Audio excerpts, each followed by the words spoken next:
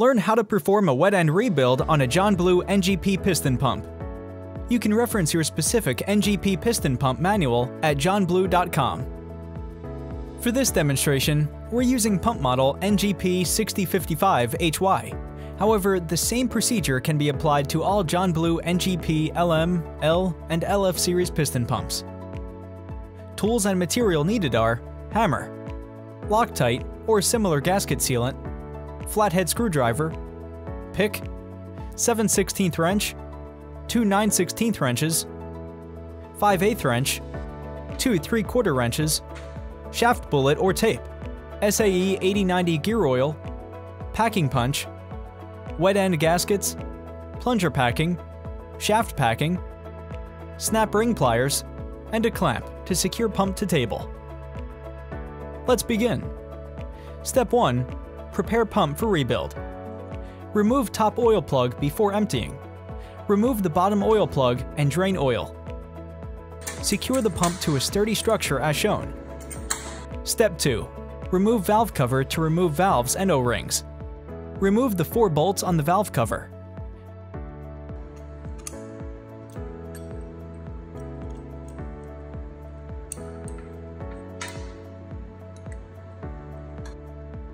After removing the valve cover, valves and O-rings can be seen.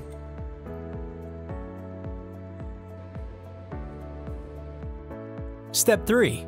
Remove piston. Remove the top and bottom 1/2 inch by 5 inch bolts connecting the inboard and outboard cylinders.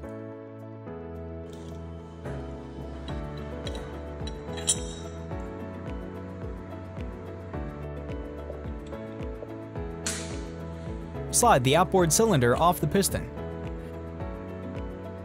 You may need to use a hammer to remove cylinder off the piston.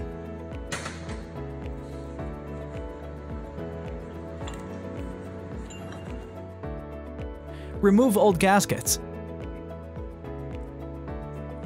Remove piston by removing nut with 5/8 inch wrench and turn counterclockwise.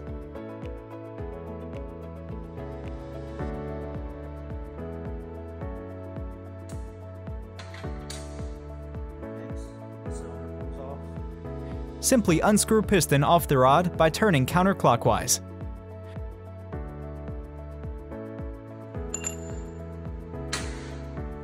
Step 4. Remove the rest of the components up to the pump's housing. Pull the stuffing box off the rod. Packing rings are shown inside the bore. The packing will be removed in Step 7.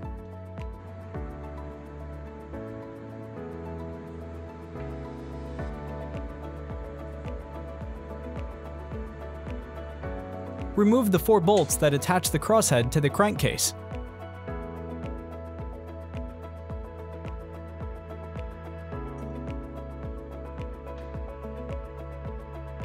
Remove the crosshead with packing. Remove packing from the crosshead.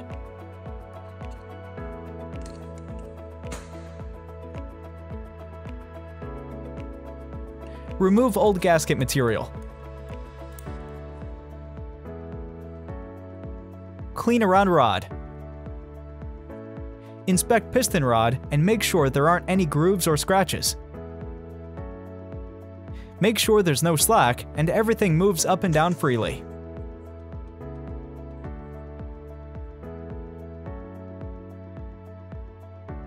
Remove old gasket.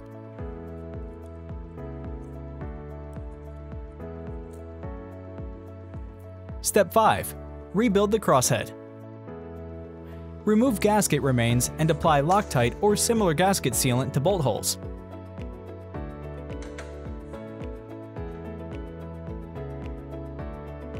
Install new gasket.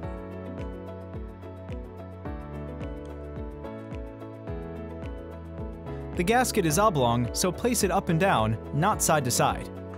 Make sure orientation is correct as shown. Take a bolt and push all the way through the crosshead, then slide the crosshead up to the crankcase. Reassemble the crosshead.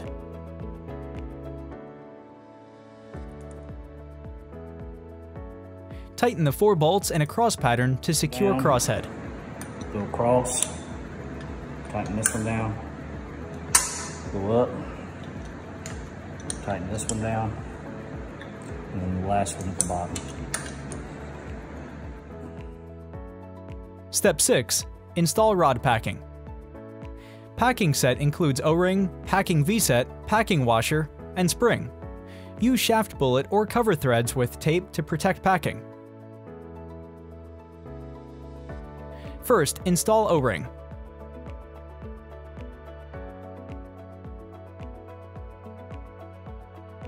Next, insert thick spacer with the flat-facing crankcase. Install the 4 packing rings with the correct orientation as shown.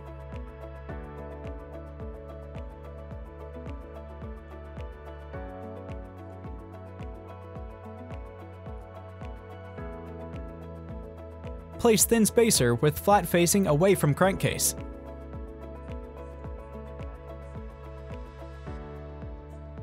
Add steel washer. With a packing punch, use a hammer to insert the packing set into the correct position.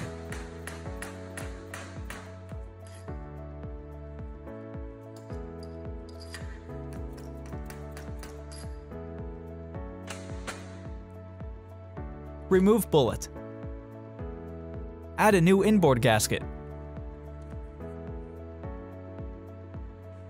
Lastly, insert spring. Step 7. In the stuffing box, remove used packing and install new packing.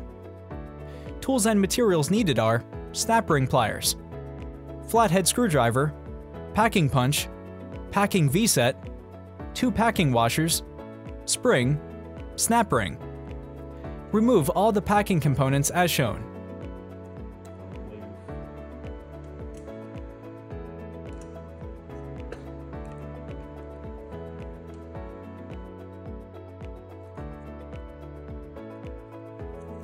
Remove old gasket.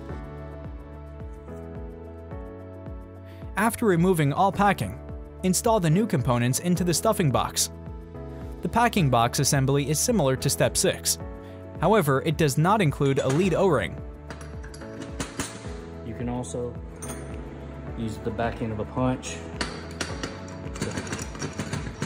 to hammer them in if you have to, if you don't have one of those tools. Last piece is your flat piece. A silver washer goes in, spring, next spring. An additional washer and a snap ring are added at the end of the assembly. With our snap ring pliers.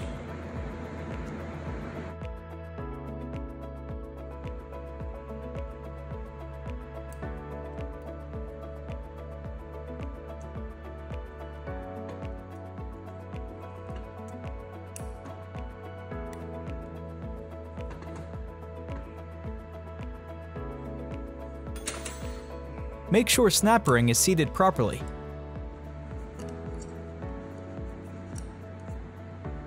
Just like that.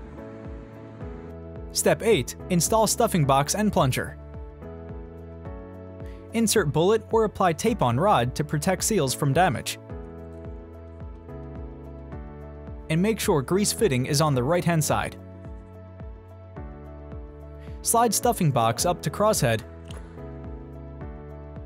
Remove bullet. Place new gasket on stuffing box.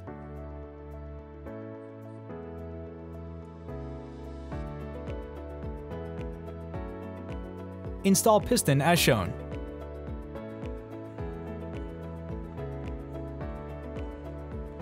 Once piston is threaded all the way, install nut on threaded rod and secure against piston. Step 9. Slide inboard cylinder and install piston packing. Slide the inboard cylinder on the piston with the correct orientation as shown. The grooves for packing rings should be facing out. Shown are the piston packing rings. With lip facing the housing, slide one of the rubber rings on the piston. Place the components in the correct order as shown with the packing lip facing out. The next one is a paper gasket. Goes on just like this. I just kind of filter it down in there a little bit. Keep everything lined up. That goes on next. And this is a mirror image of one to the other.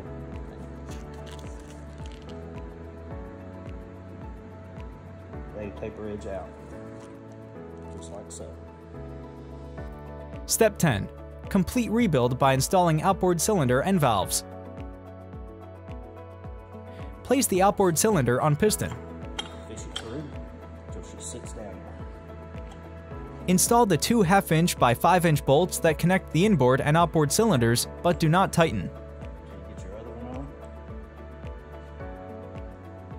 And your next one.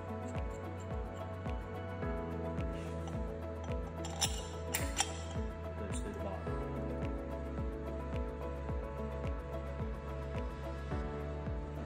We do not tighten these bolts first.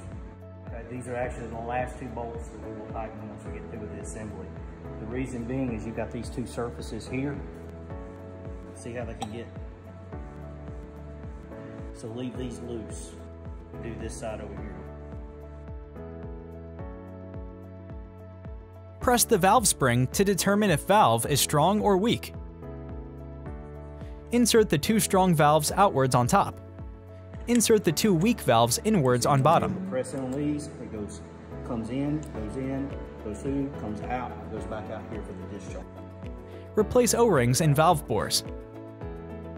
The inlet and outlet ports have O-rings that may differ in size depending on your pump.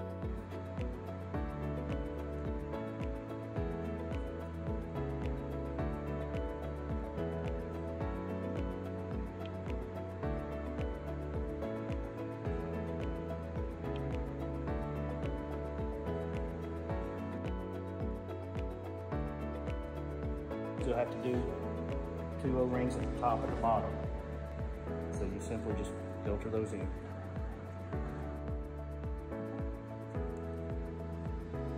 That's it. Now just kind of go back and make sure everything's seated properly. Reinstall the valve cover and insert bolts. There you go.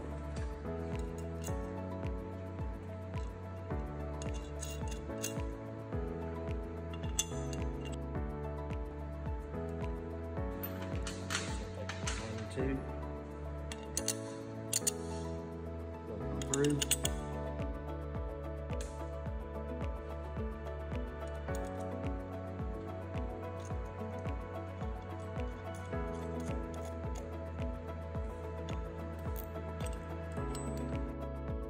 Secure the valve cover by tightening the 4 bolts in a cross pattern.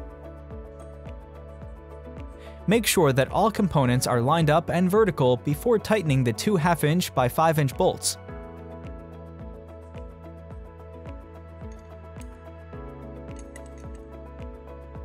Make it snug first.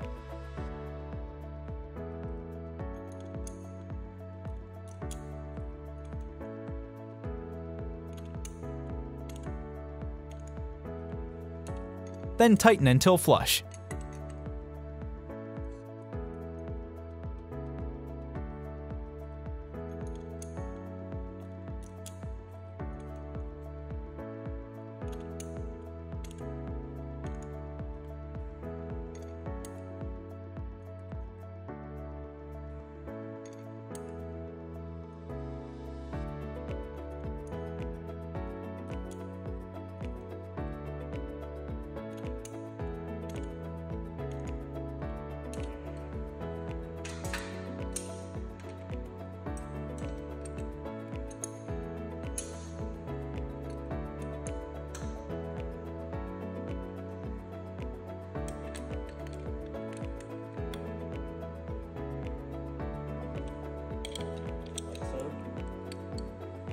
This process brings the inboard and outboard cylinders into alignment. That's fine.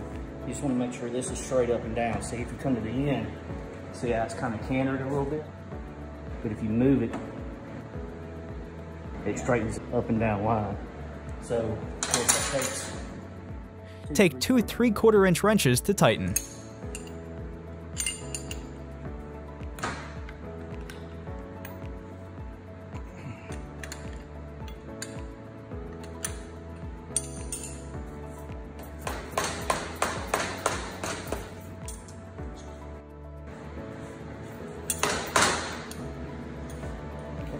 Make sure pump wet end is aligned properly with crankcase of pump.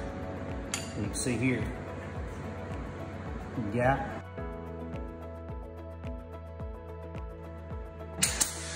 this one tightened up.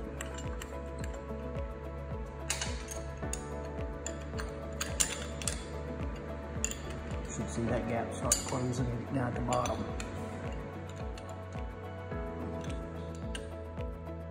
Step 11. Refill oil and regrease.